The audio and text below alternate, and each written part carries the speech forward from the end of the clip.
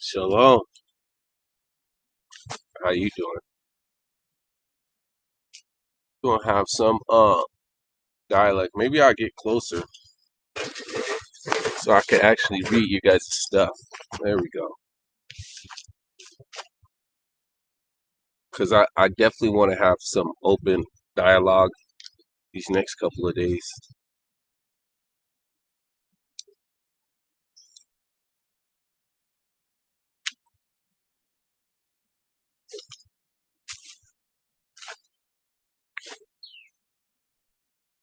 We got about 3 more minutes. I try to load up 5 minutes prior to let people see that we're on before we get started. Hopefully they get on time.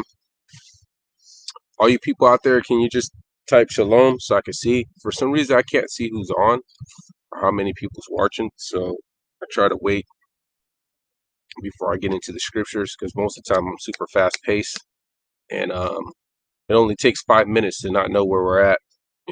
5-10 minutes of you missing a couple scriptures, you'll be kind of lost in the sauce for a bit until you catch up. Shalom, everyone. Hey, so I got something to ask you guys. These next couple of days, I do want to hear some input, so I'm going to be reading what you guys say. Any topics uh, related to the subject, definitely bring up. Any disagreements related to the topic, definitely bring up. And we're all about discussing this. Uh, a lot of today, tomorrow, the 5 days in between the regular Sabbath for the Feast of Tabernacle, we're going to be dealing. I want to deal with real life things. I'm big on not ranting, because I went to a congregation and the minister will say one scripture and go 20-30 minutes and sometimes tell stories that don't even have to do with the topic, and he forgets. And then the whole time he used 3 scriptures, and it's like, what kind of edification we got at 3 scriptures? So me, I think last time we used like 17 scriptures. I try to at least get 10-12 scriptures, and that's already like 45 minutes when we're getting into a topic. But there are things to where we take the entirety of the Bible and we deal with subjects. There might be a scripture. Is that squirrel going to attack me? Oh, okay. There's like 2 squirrels fighting. He ran like right at me. He was like on swole too. But anyways, so um, in life, there's not always a concrete scriptures that helps you with your scenario. And so we have to take the entirety of the Bible. A prime example is when you say, hey, if a man your wife committed adultery, I challenge these men, and I want you guys to give me input. I challenge these men. I said, hey, if your wife cheated on you, would you put her away? And they're like, yeah, I would. And I said, if you cheated on your wife and you felt bad and you came to her and you want her to take you back, would you want her to take you back? And they're like, yeah. I was like, well, you're a hypocrite. You're a hypocrite. And they're like, well, and there's only one guy that was actually honest, and he said, I will want her to take her back, but I will understand if she didn't take me back. And so he held her at the same accountability as he held himself. And there was only one person, but the majority of the time, people were hypocrites. Some people want their wife to commit adultery just so they could find someone new, because they're unhappy in their marriage. But the entirety of the Bible, meaning the perfect will, or finding the most accurate will of the Bible, because there's acceptable and perfect will of God, and I can show you scriptures if you guys want me to. But if your wife came to you and she cheated one time, and she came to you and said, hey, I cheated on you, meaning you didn't catch her, she wasn't trying to hide her sin, she actually felt bad and repented, and she came to you and said, hey, I messed up. Or if your husband, hey, I messed up, I did it one time, I felt bad, I'm coming to you because I want to be honest with you, and I repent, and hopefully you take me back. Now, you had no idea. That husband or that wife could have easily got away with it and just didn't do it no more, felt bad, didn't do it no more, and just didn't tell you. But they had a godly sorrow and came to you. Now, by law, you can put her or him away and go get a new one. By law, you can. But the entirety of the Bible of um, reconciliation and the perfect will of the Almighty of Yah, he put Israel away. He put Judah away. He divorced in Jeremiah. He divorced Israel. Did he go and reconcile with a different nationality? No, he didn't. He came back to his own people and remarried his own people under a new covenant. So I would say to any man, yes, you by law you can put her away, but the perfect will of the Almighty, him or her away. But the entirety of the Bible of reconciliation, and man broke communion in the garden with the Almighty, and he sent his son to reconcile the world unto himself, is for you to take her back. Now, when he took Israel back, it was under a new covenant, and it got tighter. Now I say, when you look at a woman, you commit adultery in the heart. If you hate your brother without cause, if you say to your brother, thou fool, he made it tighter in the new covenant. So if you came and said, all right, I'll take you back, no more Facebook, you're done. You're done with Facebook. Oh man, the new covenant you make, okay, if we gonna work this out, it's gonna be tighter. Just like the new covenant, it's tighter. He deals with the heart. He's real tight in the new covenant. And so um the subjects we're going to deal these next 3 days, these next 4 days, are going to be dealing with things of the heart and dealing with things that happen in our everyday life. And so yes, I am not going to use as much scriptures because there's not pinpoint scriptures in regards to some of these things. We are going to hit a couple of scriptures, like 3 or 4 today, but I really want to challenge you guys for cognitive, there we go, thinking, there we go. And I want to hear some input. I want to hear some output. We serve the Almighty, but we also go through real things. You know, we don't get the burning bush that Moses got. We don't get to see an angel come and destroy 185,000 of our enemies. The enemies on our job site is there every day, 40 hours a week. You know, so um, let's get into the book. Fingers do the, okay, all right. She's talking. Hey, just let the fingers do the talking. Okay, all right, all right. Someone's telling me to hurry up. I will. So with all that said, welcome to True Hebrews United. I'm chilling under the boot. Welcome to True Hebrews United. True Hebrews United. Is someone trying to say hurry up and get into the scriptures to me? But welcome to True Hebrews United. This your beloved. I forgot. Teacher Simon. I forgot what I was going to say. Holiness instructor, discipleship drill sergeant, teacher Simon. About to get into the book as usual. Definitely give all honor to the Almighty Yah, the creator of all things, through his son Yeshua Mashiach. Definitely all the apostles, the prophets, the evangelists, the teachers, the elders, the bishops, the deacons out there that's pushing the in the trenches, pushing the line, and compelling people to repent from their sins. Definitely all the brothers and sisters keeping his commandments, his statutes, his judgments, his precepts, and his ways. All the people trying to get into the body, if it's in the book and it's rightly divided, then you obey it. Make those steps. He says, draw nigh to me and I'll draw nigh to you. Make those steps to salvation in Yeshua's name. All the people that watch and subscribe or follow and on the Facebook or YouTube, I appreciate you guys. I want you guys to do what it takes to be saved and to make it into the kingdom. So definitely all that. There's something else I was going to say. Any more shout outs? No. So with all that said and being done, let's let the fingers do the walking and the scriptures do the talk. Okay, someone trying to tell me to hurry up. All right, I got you. I got you. Don't trip. One day I talk just a little bit and all of a sudden I'm falling off. Well, let's get it. All right, let's get into the scriptures.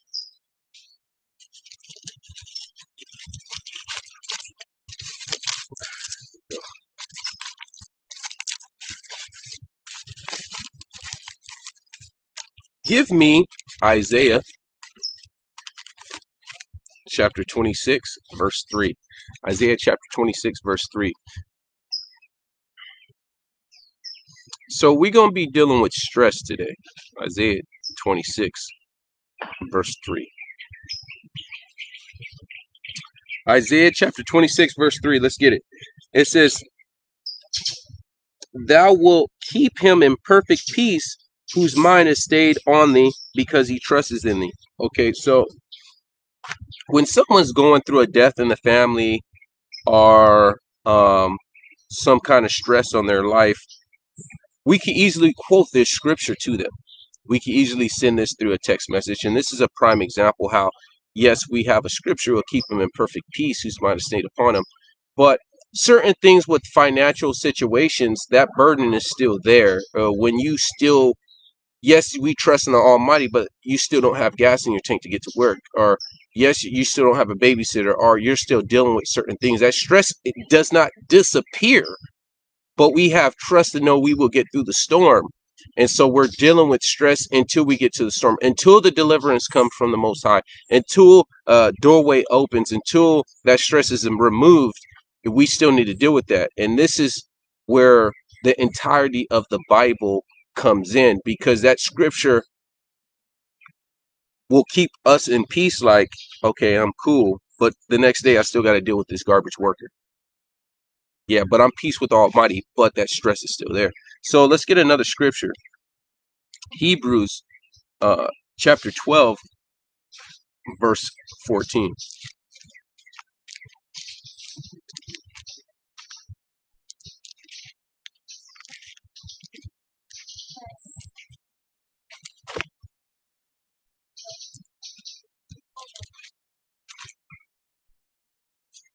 Hebrews chapter 12, verse 14, it says, follow peace with all men and holiness, without which no man shall see the Almighty.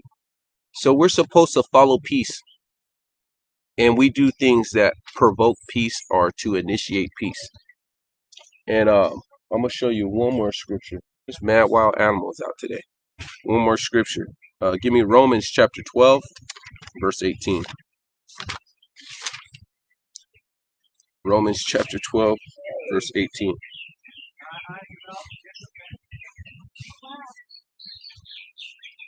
If it be possible, as much that lieth in you, be peaceable with all men.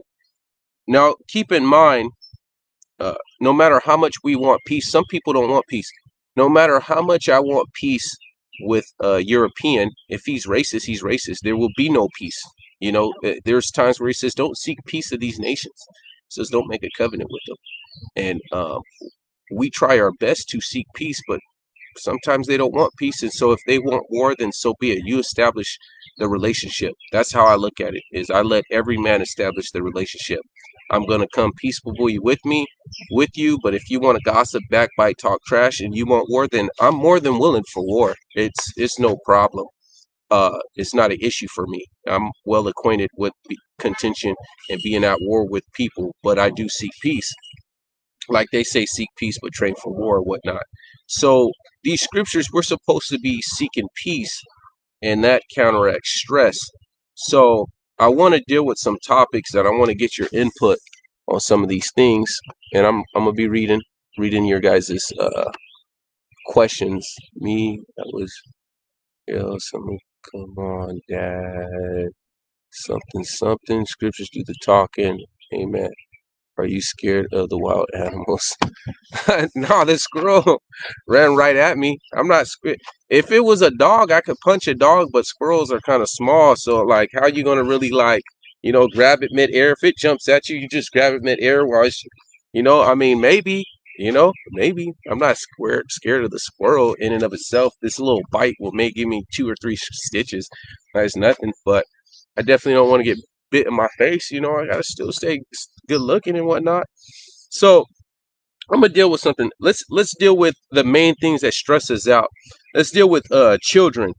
All right. So whether it's disobedient children, whether it's children with disabilities, that is a stress on you.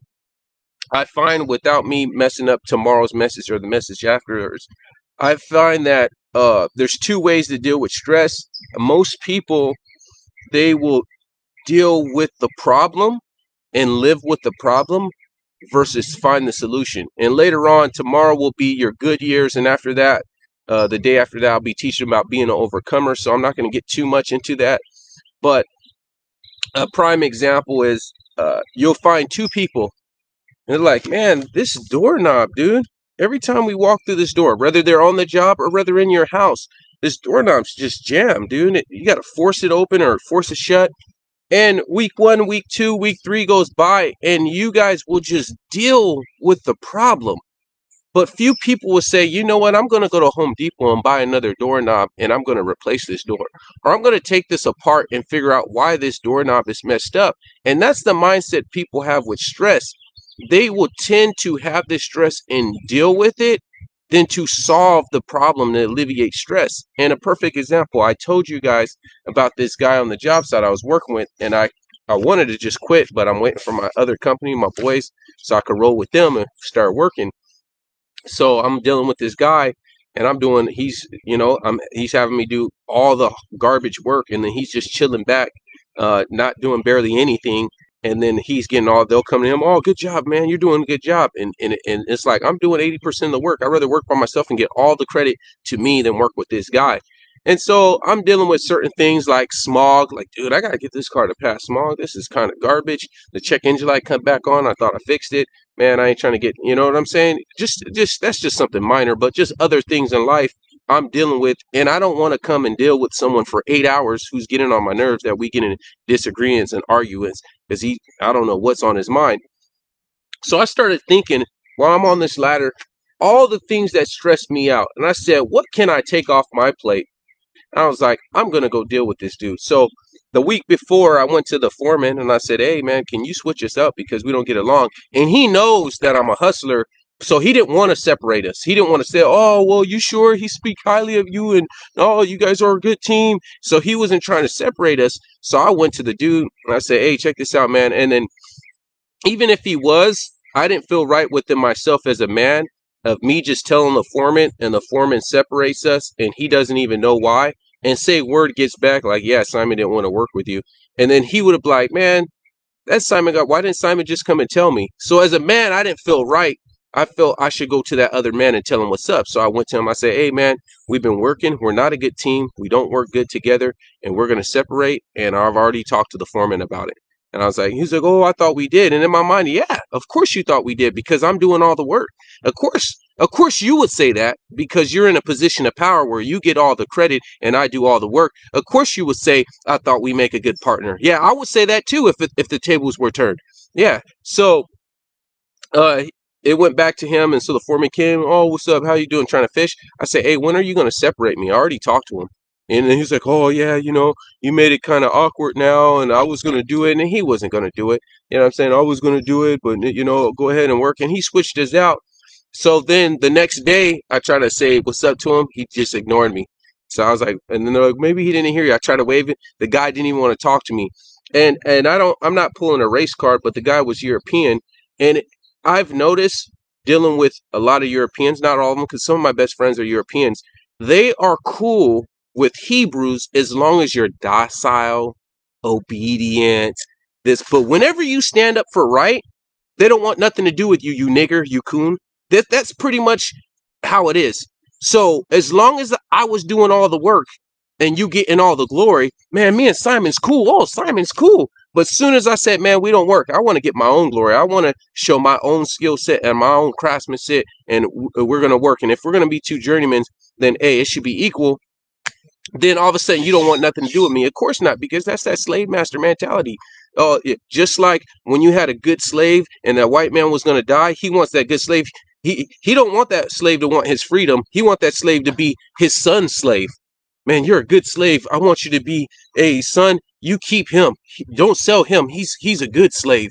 And same thing. It's like, nah, dude, nah. But if that day that slave wants his freedom, oh, who are you? This and this and this. Now he wants nothing to do with that slave. And so it's like, I'm used to this, man. I've been doing this and working in the trade for so long that stuff don't even bother me. You know what I'm saying? But every day after that, it's been stress free. I don't have to spend 40 hours a week dealing with this knucklehead. And I just took stress off my plate.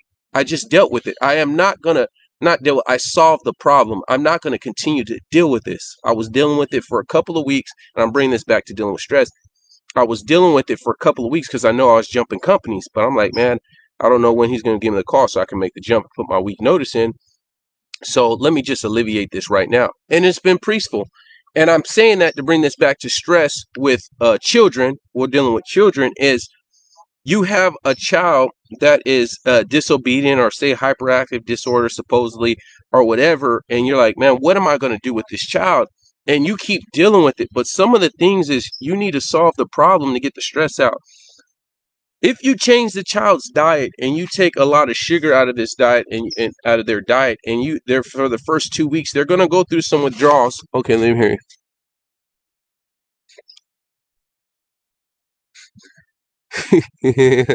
Yeah, that is true. That is true.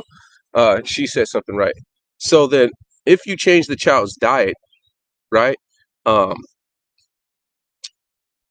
they'll the first 2 weeks they're gonna go through their sugar withdrawals because you're probably feeding them too much junk food, and you're gonna notice a change in their behavior. It is proven a diet dictates behavior. Have you ever been hungry and you get irritable?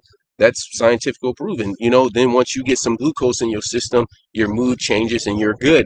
There was my mom's, pretty much my niece. They said she had hyperactive disorder. All she did was take sugar out of her diet and gave her healthy things like granola bars or yogurt or some pineapple or mango or whatnot, but none of the sugar. And she was cool and calm and collective and was able to pay attention and everything. Sometimes we rely too much on prayer, which you should, but prayer, faith with works. We pray for a situation because this is stressing us out. We, Almighty, help me with this situation. Help me with that situation. But what works are we putting with it? This is another one. If you want to change a kid's behavior, change their diet, and you'll see a difference. I'm telling you, you'll see a difference.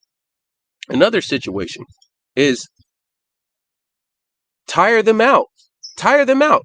If you know you want a peaceful day, take them to the pool. Have you ever took a kid to a pool? What happens? They probably sleeping on the car ride home. Right when they get to the house, buy a little temporary pool in your backyard, wherever, and tire these little kids out. If they stressing you out, take them to the park and let them relieve all that stuff. And make sure you take the sugar out so they don't have the extra energy. Have them healthy lunch. Take them to a park and you just run. Go ahead.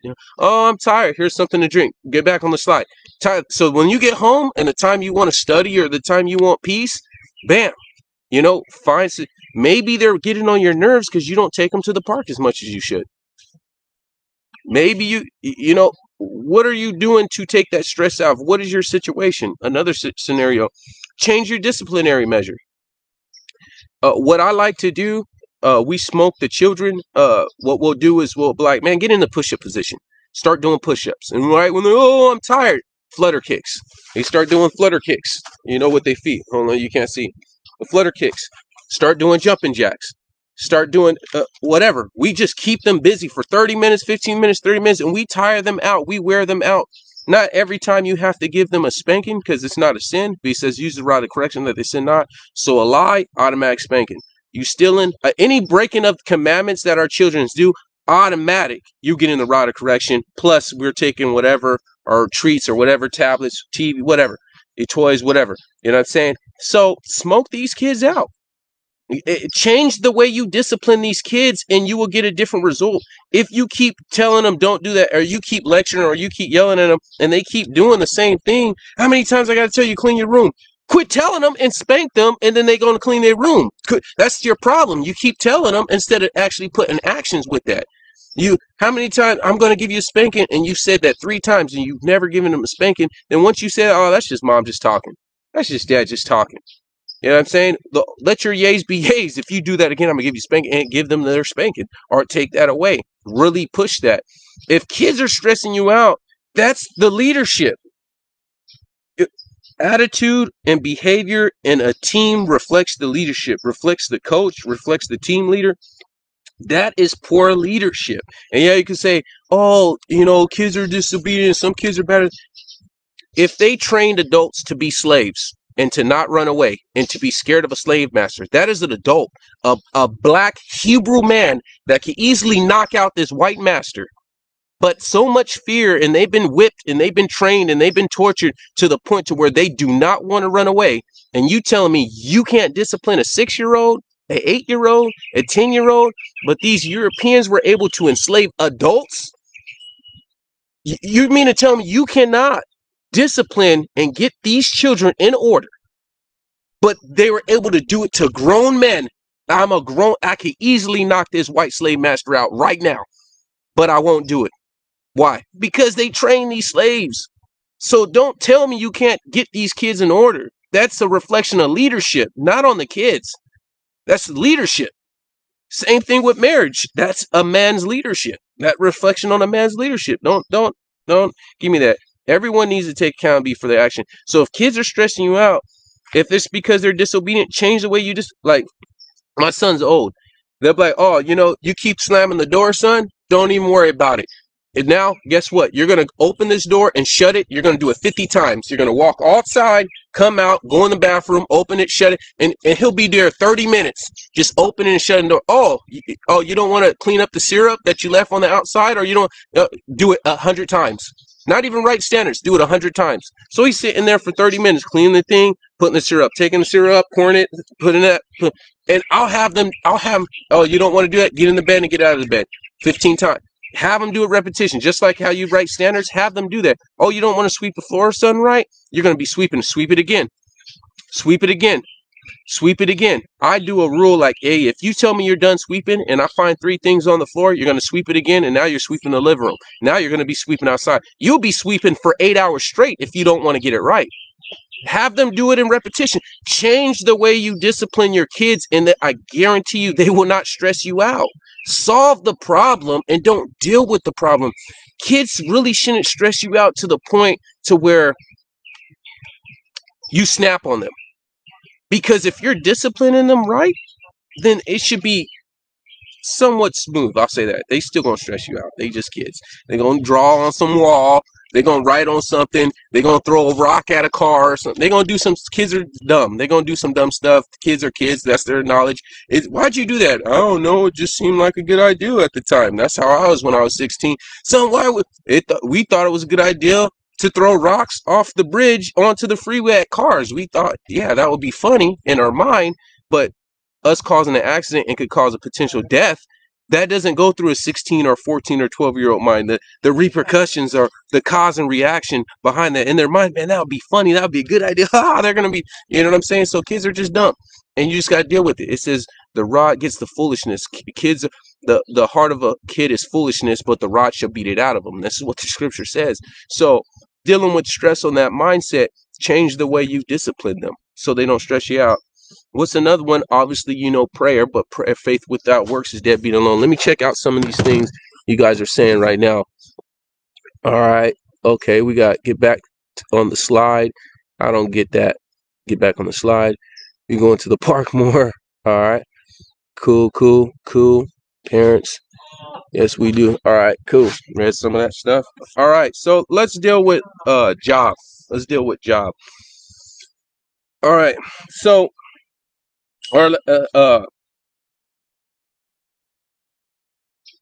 dealing with the job. Say you do not like your job, or you do not like your situation on the job, because this is a lot of stress too, is people on the job where they're haters or the manager don't like you, or they could be prejudiced. Who knows, They bring someone in and they get the promotion when you've been there and you should have got the promotion, and they hire someone instead of bringing you up.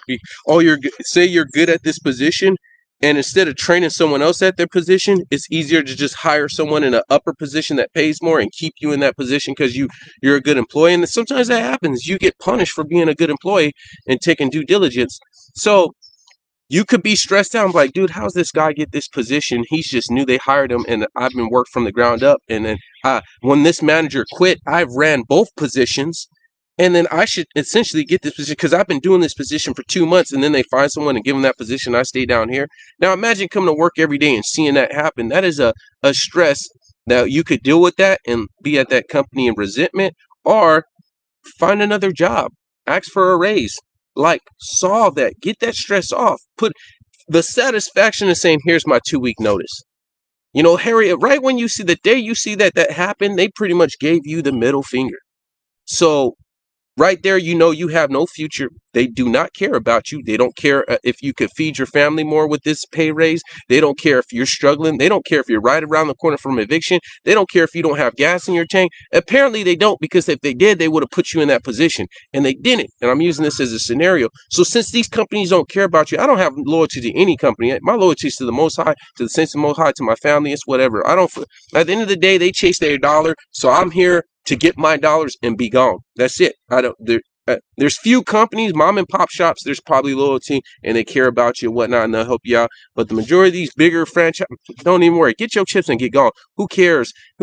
Half the time, who even cares about that 2-week notice? Here's a 3-day notice. Oh man, whatever. You know what I'm saying? Just bounce. Who cares? You know what I'm saying? As long as you have that other job before you quit that job, you already used them as a reference, and then bounce, and then you're at the other job, and then bounce. Forget these people. These people don't care because they don't give you a 2-week notice.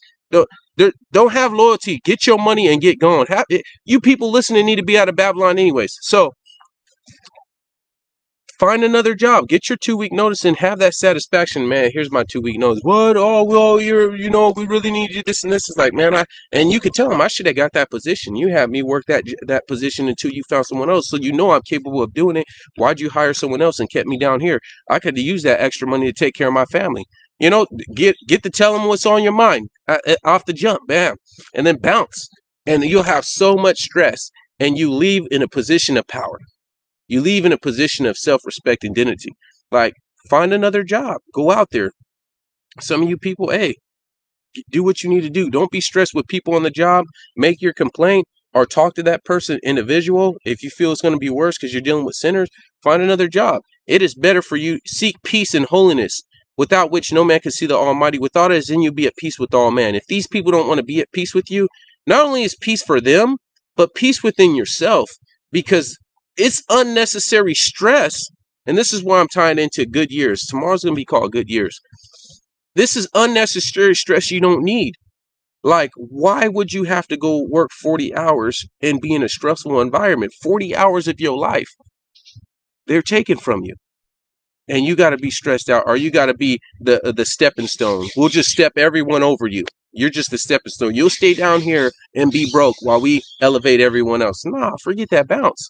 Go find another job. Go to night school. Do what you got to do. You know what I'm saying? So, hey, we're saints of the Most High. We're not beggars. I've never seen the righteous forsaken nor see beggars beg.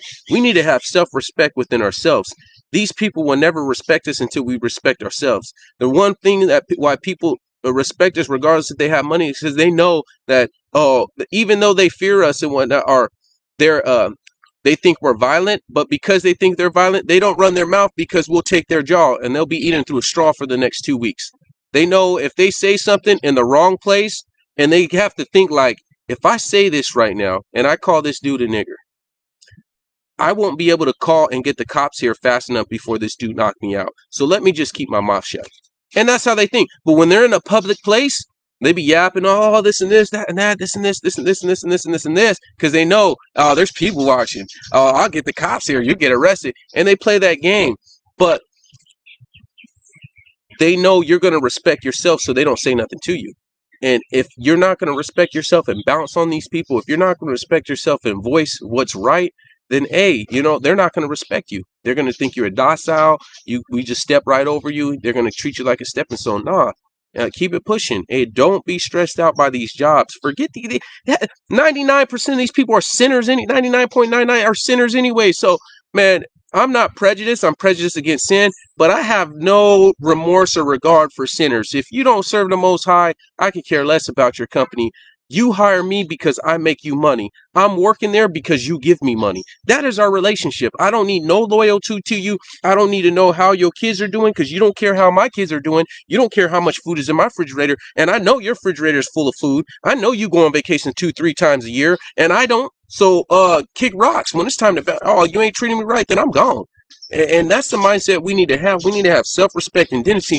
Because if not, you're going to put an unnecessary stress on you, which could roll over till you get off of work and you snapping on your kids, or you snapping on your husband, or you snapping on your wife unnecessarily, because you're dealing with this stress for 40 hours a day. And on the flip side, the wife's got to understand, or the husband got to understand, they're dealing with stress. But if you're not going to solve the problem and just deal with the problem, then that's self-inflicted. That's self-inflicted stress. That stress you could get off your prey. You're wasting prayers to the Most High because you're putting your faith, but no works to your faith. It takes more energy to find another job than for you to just deal with this stress and keep that job. And that's the problem why people deal with it. They're overweight and they're obese and they're going to get heart problems and they can't get a gastric bypass until they lose a certain amount of weight, or they're going to die early. For them, it is more work for them to exercise and lose 300 pounds for them to get their gastric bypass operation than for them to just live and stay and keep eating 7,000 calories a day and just live in remorse and regret and feel sad for yourself because you're never going to get married or you can't get out of bed or whatnot. How about you just put physical stress on the body versus mental stress and get going? How about you put physical stress and by looking for putting applications and finding another job, then that mental stress with dealing with people that don't care about you. It's like, get going. Let me see some comments on the stress on the jobs.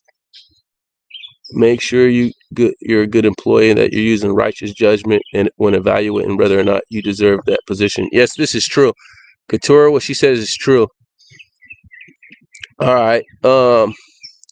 Burn them. Yep. Devils are 80 hours a week. Some of you guys are doing 80 hours a week. Solution. Yeah, we got to be able to find solutions. Like I said, tomorrow will be your good years, and then tomorrow will be an overcomer. So this kind of ties in with being an overcomer.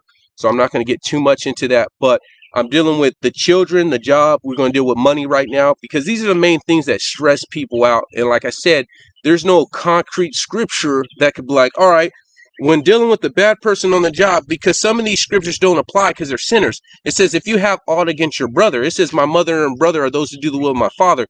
These people are sinners on the job site. So I don't have to come with them, talk to them by myself, or bring two people. When I'm going to bring the whole True Hebrews United congregation to deal with this sinner on the job site. And if he don't hear you, bring the church. And then he's a vagabond. He's a sinner. That those scriptures don't even apply to this sinner. They apply to brothers in the body. And so dealing with these situations, there's no concrete scripture, but we use the entirety of the Bible, like I deal with marriage and reconcile and taking them back if they cheat. The entirety of the Bible to deal with these scenarios. So let's keep going. Money. If you're financially strapped, you have this problem of you do not make enough money. Your debt to income ratio is too high. And or you do not have enough money to save. If you cannot save $100, and this is low, $100 a paycheck, and if you get paid every 2 weeks, if you cannot save $200 a paycheck, if you're biweekly, then you are in a bad position. And I'm talking about after credit cards and car payments and all this. This means you are not getting ahead in life. You are wasting months because you can't even save. That means you don't have a surplus of money for an emergency, for a car breaking down. If you got to run straight to a credit card to take care of a transmission or whatnot, you are in a bad place. And so that is a problem that will always be on you every month, 2 years, 3 years, 4 years, living paycheck to paycheck. And that stress will affect your marriage, will affect your kids. There's things like I want to buy. It's called KiwiCo. It's like scientifical and arts and science, arts, and engineering projects. They send you every month, and it costs roughly like $50. And it educates your kids and gets their brain to think outside the normal math, English, reading, writing, and all that stuff, right? And it's, it challenges them, and it's age appropriate. I'm gonna get this stuff sent out. But what if I didn't have the money to do that? What if I didn't have the money to take my kids to the zoo or to a wild animal park or to a museum to expand their mind and to stimulate those brain cells and look at the world in a different light and not just in the house or going to the park? What if you don't have the money for that? There's a lot of things that your kid gets deprived educational wise. You can't send them to college. You can't get them a car. You can't do this. You can't do that because of money. And so money is a huge stress factor. They said most of marriage divorces, this is sinners though, divorces is because of money, financial stress. Two is, I guess we don't have no statistics about people's marriage. In truth, I do find that our divorce rate is high because a lot of Hebrews, they're not in truth, think that sex is marriage and marry and divorce is so easy and all this foolishness on the Facebook. These people are just garbage. But we'll deal with that another day. So find a better job. Take the time, find a better job. Take the time, get a second job. Take the time, go to school. Right now is a perfect opportunity to go to school because a lot of them are online. A lot of them is online. And with this financial debt relief they got for student loans and stuff that they're giving out, some of you guys could get what you need. It don't have to be a degree to apply for a better job because it's online. Some of you Hebrews, especially with this Black Lives Matter movement, you could get the job just for being black. I mean, really? Like, come on now. Like, really? Like, you go to the interview and you say, all you got to do is say Black Lives Matter. When you shake their hand, you probably got the job. Or you got to say, yeah, man, I appreciate you giving me this opportunity for this interview, because most people discriminate against Hebrews or black people simply because they're colored. But you seem like that person that doesn't do that, and they'll hire you. Could just, there's many ways you could play this game. Like, we have the corona and online learning, which now people are taking online degree. Kids are going to school online. You got the whole oversensitive people with black lives, so people are hiring black people in this, and we're supporting this, and everyone's into supporting black people right now. You have an opportunity to like get out of your problem dealing with money. You have an opportunity to get the education you need and be on a 2-year plan. Okay, I'll go to school, then I'm gonna start handing out resumes. Bam, let's roll, let's ride. You know what I'm saying? Some of you guys, they don't watch Facebook. Some of you guys are watching YouTube. You got childcare issues. Find a solution to that. That's stressing you out. Find a solution to that. I want to do this, but I got childcare. Who I'm going to do to watch the kid? With every problem, there's a solution, and sometimes the solution takes more energy than just dealing with the problem. But once you get the solution done, then it's way less energy. Once you get the better job, then you don't have to stress living paycheck to paycheck. But going to school for a year and then getting your resume and getting the job takes energy. Yeah, it takes more energy than dealing with it right now. But after that, you'll be at peace, because you can, man, at least be saving $100 a week. At least that's at least. You should be able to stack some money to the side, make progress. Do you want when your kid gets 18, they just see you living paycheck to paycheck? But you're saying, son, you could be anything you want to be, anything you put your mind to. In my mind, if I was 18, I'm like, then what did you put your mind to, living paycheck to paycheck? This was your dream? This was your ambition? Like that, you had 18 years since I was born to apply yourself, and this is what you accomplished. This is what you've done, and you want to tell me I could be anything I could be? You're a hypocrite, because why didn't you be? And then we're going to deal with overcomers, not to tomorrow, but the day after with that. But hey, if money is stressing you out, there's a solution to that. Look what's out there. Look what's out there and run with it. Go with it. Find what's out there and apply yourself to it. I'm doing things. Sister Whitney Couture's doing things. Sister Britt, people at True Hebrews United. I got Brother Vince doing some things. Hey, people out there is applying themselves and striving every year, especially you men out there. You should be trying to be better. If not a better husband, better father, if not trying to make more money, there should be increase in your leadership and your manliness every year. Every year. It shouldn't be stagnant. It shouldn't be the same. You women out there, you're in the same boat. Read The Virtuous Woman. She was applying. She found a land that was good. She applied her hand to the spindle. She didn't have idle hands. Just because you're a stay-at-home wife does not mean you can't find a job. There's jobs online where all you do is become a customer service. I know a brother, his wife just does assurance claims. People get hurt on the job. They call her, and she just plugs in the assurance claim. That's all she does. There's people online that just calls people, not telemarketer, and calls people and see if they want to switch to a different thing. They're not even telemarketer, not in commission, if they want to lower their electrical bill. There's things you could do over the phone. There's jobs you could work online. I seen this one lady we were witness to. She worked on Amazon, just answering customer service from home. She was only making $15 an hour. I mean, that's pretty good depending on your state. But if you're a stay-at-home mom making zero money or making little money, and you could just work for while you're watching the kids or whatever, why not do it? The kids are asleep, work at night, whatever. Figure it out. If money's stressing you out, find a solution to that problem. Like, quit dealing with the problem and solve the problem. It took a while for us to get True Hebrews United in that mindset. I'm like, The toilet seat's broke. And I was like, so are we going to wait until our kid falls in the toilet seat and drown before you guys fix that toilet seat? Are you guys going to keep just dealing with that problem of the toilet seat just all slippery and slidey? Because there's 2 toilets at the church house. There's 2 bathrooms.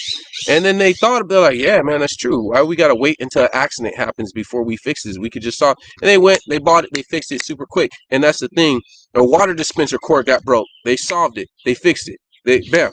Watch a YouTube video, bam. You know, like, solve the issues. I cannot stress enough that you could get the stress off yourself by just solving the problem. Take the stress off your plate. All right, let's deal with marriage. Ho, ho, ho. So, you know, I deal with children. We dealt with jobs. We dealt with money. We dealt with marriage. The reason why I deal with these 4 things is because these are like the 4 things that stress people out. There's other stresses out there, but these are like the main ones. All right. So, unbelieving spouse, believing spouse, unbelieving, regardless, the marriage is not what you want. You don't imagine living your life and spending years, which I'm going to try to I'm going to scratch the surface on this. I'm just dealing with problem solving, because we're going to deal with good years tomorrow. So, the future is not looking nice in this current situation. I'll say that. So, some solutions, obviously, you know, it's prayer, is counseling. I find the problem with counseling is most men have too much pride to seek counseling, and this is why they are self-afflicted. Men have this problem of having so much pride that it's almost like they have a ship, right? And they're the captain. And you're like, hey man, we need to abandon ship. Man, this ship's not meant for this storm. We need to just abandon. Let's just go here. But they have so much pride and say, hey, let's get help from that other ship. That other ship he's a captain too. He's been sailing these same seas. Let's get help from. And they're like, no. And they will rather have their ship or their marriage sink than to humble themselves and go to another captain and say, hey man, I need help. And the problem with that is, if you go to that other captain, you might find out that captain got help from another captain to help his marriage. He may have went to someone else and said, hey man, I need help.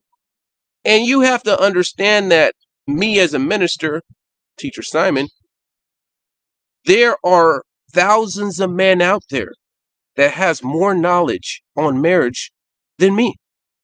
And there's things that they could point out to say, hey, this could help. This could help. And I got to be humble enough to say, hey, man, you've been married this many amount of years, or you've been married less than me, but these principles you adopted that I didn't get. Because my dad was never there. He was a truck driver. He was always gone. He never showed me how to be a good husband.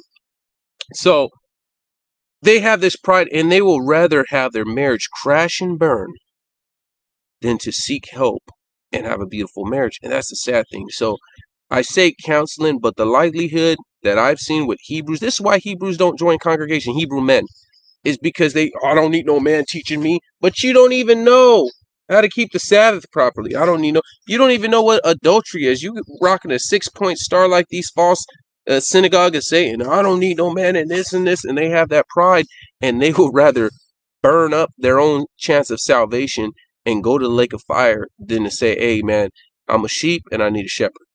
Period. And so counseling is one way to solve that. Prayer, you guys could pray together.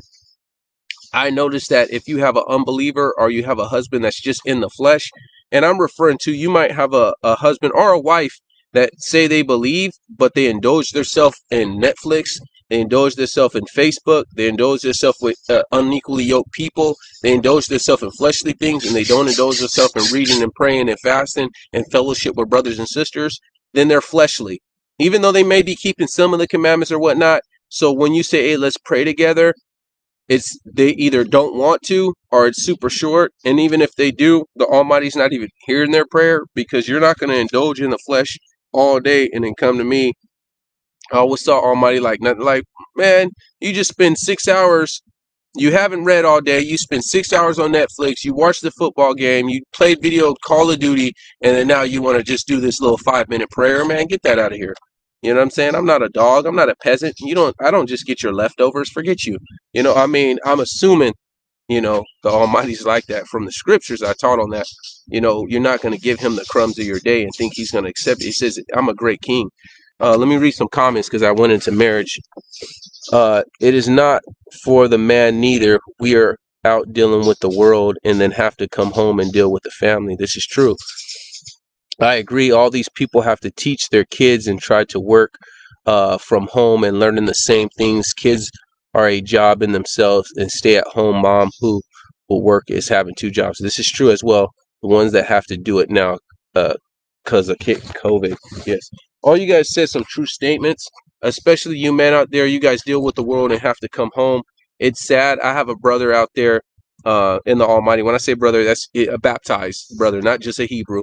But his wife, you know, don't really respect the commandments and let their kids do things that break the commandments. And so when he's coming home, takes off his armor, like, oh, I'm home. And then he's dealing with the wife. Let me put the helmet back on. Let me put the armor. Let me get the sword because I can't get no peace. I'm dealing with sinners outside and I come home and I deal with sinners inside. So he never gets to take off his helmet of salvation. He never gets to take off his breastplate of righteousness and just chill in his house in peace, chill in his kingdom and be at rest. It's always, if I'm not fighting with sinners, I'm fighting with family. And I feel them. I happen to not have to be in that situation. I mean, I have it in my heart. I'd rather be on my own than settle with the sinner. Uh, you know what I'm saying? That's just me. I never had to be put in that position. Praise the Almighty. Maybe because I teach the gospel or something. The Almighty's not letting certain things hit me or whatnot. I don't know. But my standard was firm when I started dating, and that's how I am. It says it's better to be in a corner on a rooftop than be in a house with the contentious women and or a man. And that's saying it's better to be on a corner housetop with peace than to be in a wide house with a contentious person. We'll just say that in general. It's better to have a handful of meal than to be a well-furnished table where contentious and strife is. Another scripture says, I'd rather just be eating a peanut butter and jelly sandwich than to have a whole feast and then there's fighting and debate. I'd rather just stay here and be at peace. And that's what he's saying, seek peace. Those are the two scriptures I brought to support what I'm talking about. It's better to take a loss in one area that doesn't outweigh the peace that you will get. And that's how marriage is. So another one is I think I said pray together, but separation. Now I'm all about marriages and I'm anti-divorce. I believe you should work that out. If you have to separate and reconcile, I believe in that. I believe you made your choice and you need to live with it. And whatever age you made it, whether you got married at 18, 20, you made a covenant and the Almighty made a covenant. And he said, that there were some Wayfarer men that could go on to them. He was so upset that they brought idols in his temple. They brought idols in his temple and they took things from the temple and offered it to false gods. They were worshiping false gods in his temple. They gave him the most middle finger of the middle fingers you could possibly give. And he divorced them. And he told Ezekiel, I could go and send you to the Gentiles and they'll believe you. But no, I'm sending you to your own people and they're not going to believe you. This is why Yeshua says, if I had came to Sodom and Gomorrah, they would have repented and that city would have stood to this day. But I come to you and you don't believe me. He's saying, man, if anyone has the right to quit on his marriage, it's the Most High. If anyone has any right to quit on his marriage, it's the Most High. Just think about it. He destroyed these sinners, Sodom and Gomorrah. He destroyed them. And he says, woe unto you. It says Sodom and Gomorrah will rise up in this generation and condemn you. Because if I would have came to them, they would have repented in that city. I'm talking about 2000 and what they call 2020. There still would have been a Sodom and Gomorrah to today. Because if Christ would have came to these Gentiles. But did he go to the Gentiles? He reconciled to his own people. He reconciled to his own people. And so I am super against divorce. Unless you commit things worthy of divorce and putting away, then no, I am against that. If your marriage sucks, then that's a reflection on your leadership. I cannot control what my wife does, nor can you control what your husband does.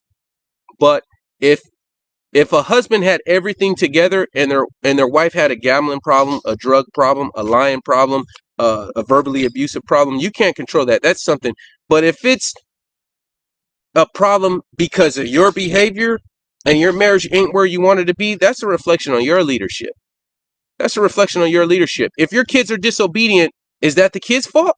No, that's the parents' fault. When you see kids in the grocery store acting up, do you ever say it's those kids? Or what do you say? Man, those parents do not what? Discipline those kids. So when you have a marriage, you men out there, you have a marriage and it's not up to par, don't say, oh, that's because your leadership. That's your leadership. Because I have found few women that you give them flowers, you take them out, you give them massages, you treat them right, you compliment them, and your marriage is in shambles. Yep, your marriage just sucks. There's some women out there, gold diggers and stuff, yes. But if you're serving the Almighty, you should filter that before you marry them, I will hope. And some of you guys, maybe you guys, she played the part real good, acted like she wasn't a gold digger. Yes, there's some wolves in sheep clothing, and they'll play the part like they believe the Most High. That's few. Most of the time, especially you brothers, we could spot a gold digger just like we could spot a thought. We could spot a hoe. I know by a conversation if I could sleep with a girl the same day. Just by having a conversation with her. I know she'll probably take a week, and this one will probably take a couple months. I know this. Just like I know a gold digger when I see one. So, you Hebrews out there, and you're marrying because she got some hips and some butts, and she be looking clean, and you just got married, and she went flip mode like Busta Rhymes on you. Hey, that's a few small percentage, but the majority of you guys married some decent women, and all you got to do is just treat them right and show them some love, and then you can fix. All you got to do is work on your own personal characteristic flaws instead of being prideful and act like you got your stuff together when you don't.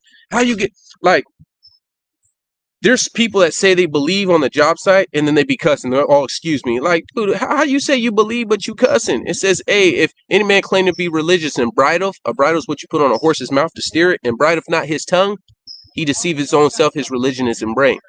So you got people saying they believe, cussing. They believe you watching these movies you shouldn't have. You're fleshly minded, and you're going to think you're not going to work your marriage out in the flesh. You're really dealing with your marriage in the spirit. You're really dealing with your marriage according to the scriptures. And then guess what? It's always the wife's fault. And I'm not, there are bad wives out there, and there are wives that have characteristic flaws. I believe that 100%. But from my experience, the man could dictate the progress of this marriage, and the man could either push love and joy and peace into his marriage, or he could say, I don't care, and I push this in the marriage. But when I've cared, when I had a I don't care mindset, it never profited my marriage, or never profited other people, or never profited me. It empowers you by saying, man, I don't even care. You feel empowered, you feel strong. I don't even care, man, whatever she says, I don't care, this and this, and you feel empowered, but all you're doing is crushing people, because the Almighty cares for people. The Almighty loves people. The Almighty does care. This is why he chastised them, because he cared. And that's what we men have to get. I know I'm ranting today. I got one more scripture to give, but I'm trying to deal with you guys. So we have to care. And you have to take away that power, that false belief by saying, I don't care. And you really do. And if you don't, you need to start. And that every time I've cared and pushed love and peace in my marriage, or my relationship with my son, or a relationship with people, only positive came out of it. Only positive came out of it. And that's the mindset of you men in your marriage. Hey, so back to the solution of separation. Let's go ahead and get 1 Corinthians chapter 7. I'm going to read some of this as we get the scripture. 1 Corinthians chapter 7, we're going to start at verse 9. All right.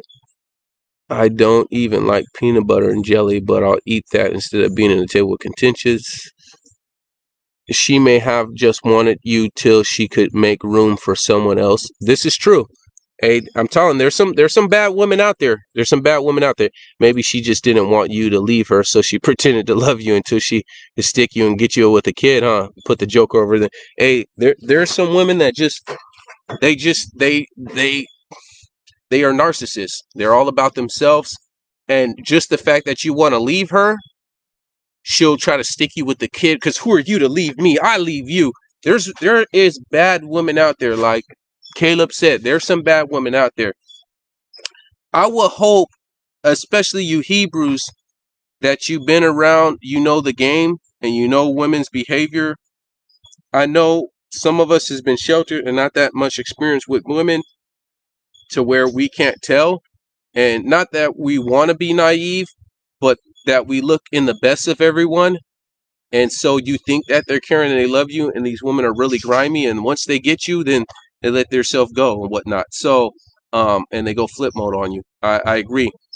But on the flip part, if you, that's why I say separation, um, as a reason to solve that stress, because if you separate from her, then you're going to be at peace.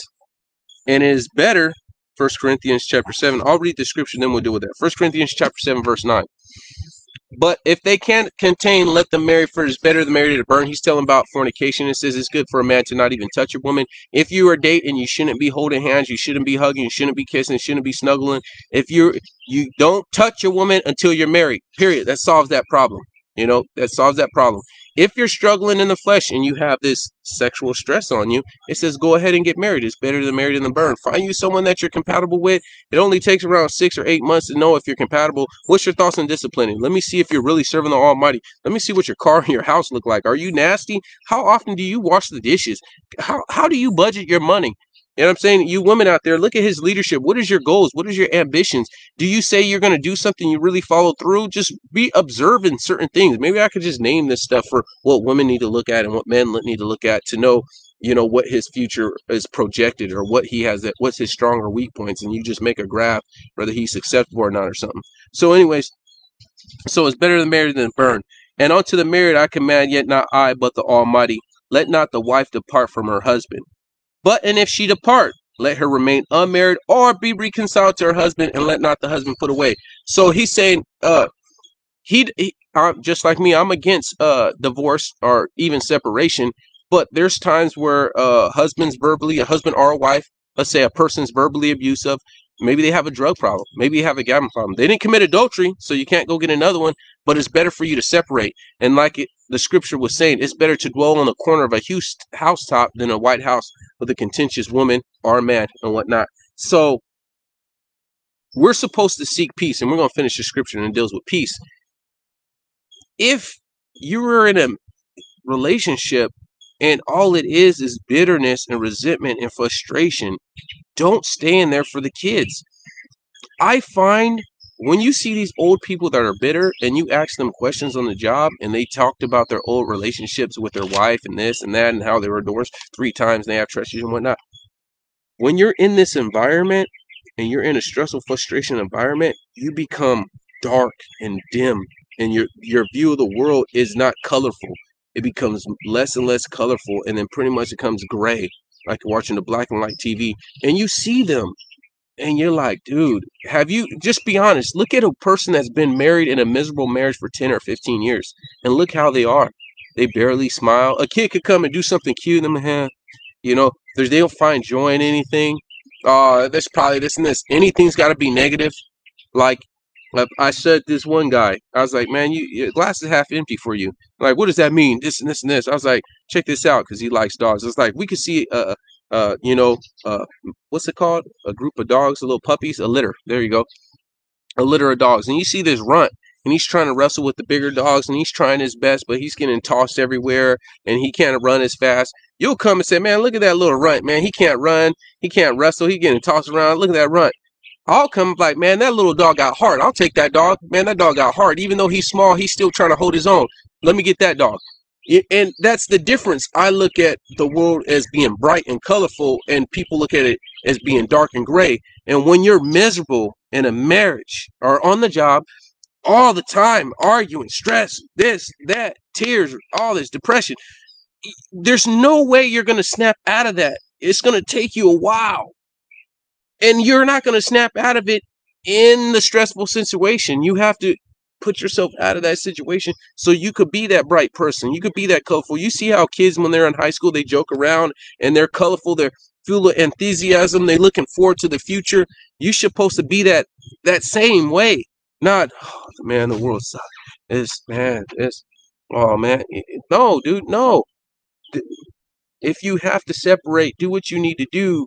You need to weigh out your options. Yeah, you know, I'm going to be a single parent or this or that, or I'm going to be by myself. Is being alone with peace outweighing having someone with stress? I'm talking about you men and women out there. You gotta just weigh your options. Now let's keep going. I'm gonna support this with the scripture. It says, "Let her remain unmarried or be reconciled." Separating is not necessarily a bad thing because it gives the other party a chance to work on their characteristic flaws, whether it's pride, ego, drinking problem, gambling problem, whatever. And it gives you a chance for you to be a better wife. So when you do reconcile, or a better husband, when you do reconcile, you could come back and have an even better marriage. When you guys are in the ring trying to work on your skills, you're in the fight, but maybe you guys got to get out and train up and come back and get back in the fight and fight for your marriage. You men out there, you guys are cowards because, you know, I'm down to knuckle up with anyone that calls me out, and it says seek peace and holiness, and it says be not a brawler. So no, I don't go out there and try to initiate fights. But if someone's going to start some stuff and I got to defend myself, I'm more than willing. But I need to fight for my marriage too.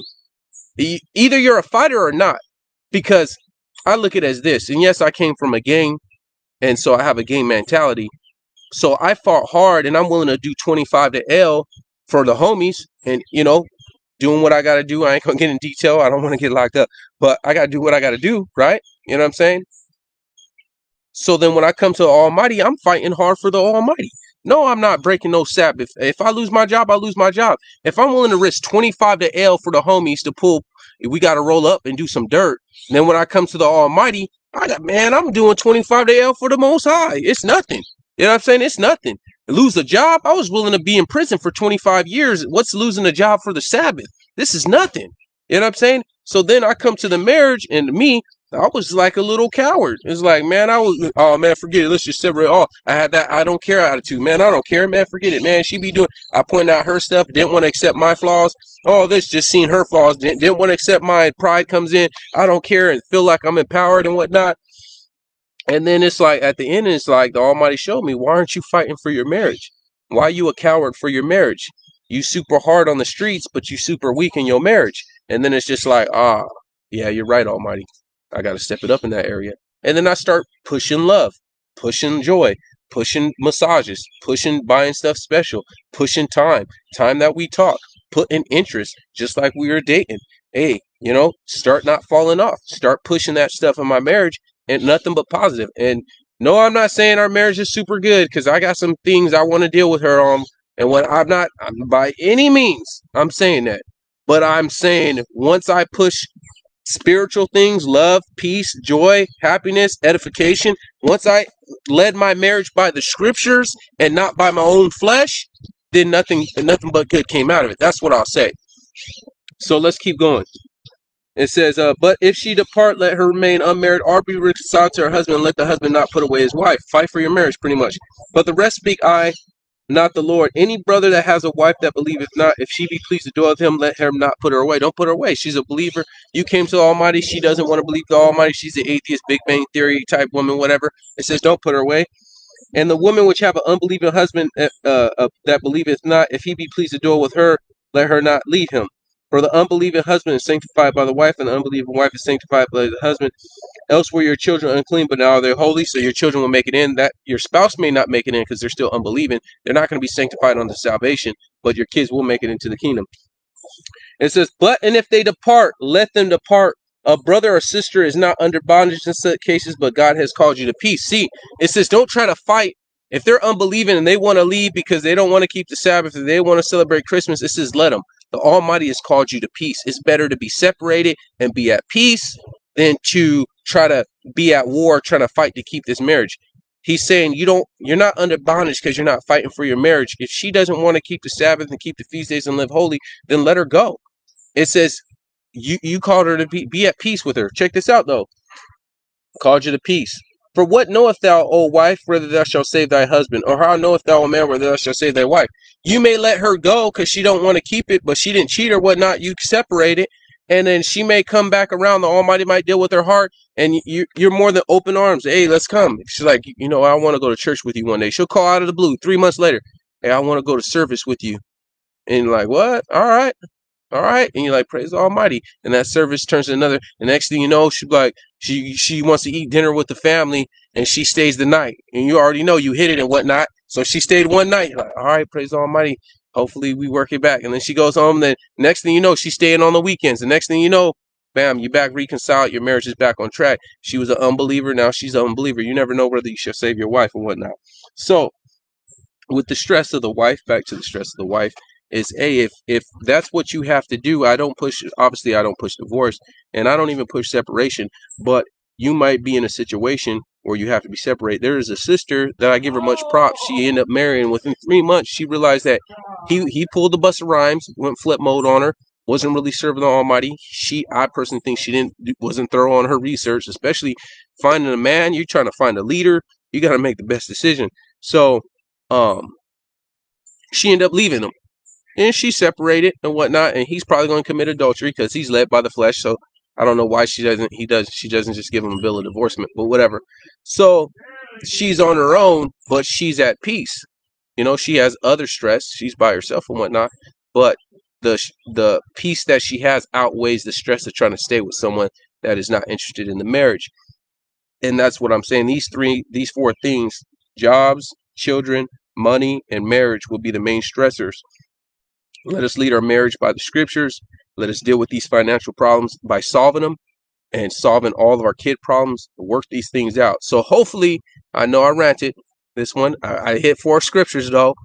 Hopefully, I'm gonna read some comments and then we get into this real quick. All right, maybe this and this list, please. Okay, I'll bring a list of stuff to look for a husband and stuff to look for a wife, and questions to ask, and then it's things to observe. So it'll be a list of things to observe, because especially you wives, you got to look for a good leader. You got to see if he says, yeah, even something small.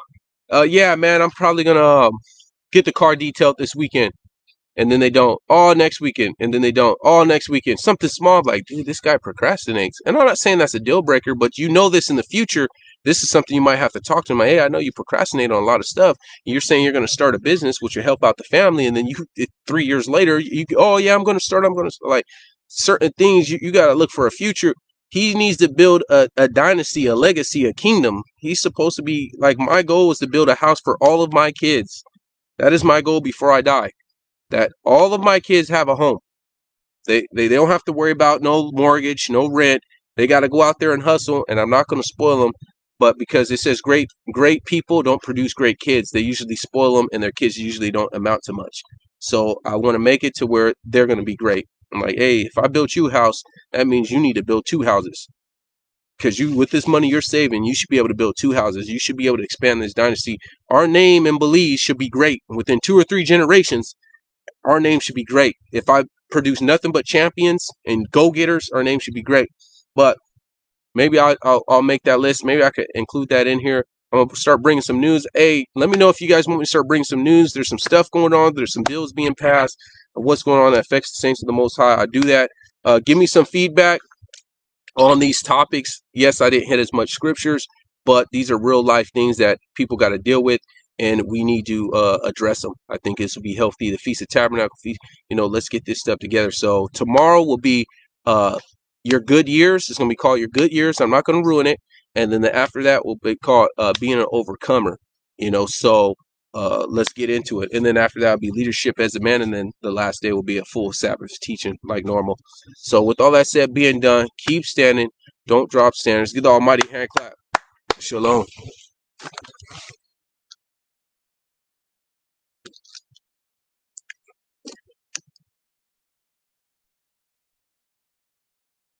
Pertinence. What's pertinence means? Pertin. Pertinence. I'm gonna look that up. Pertinence.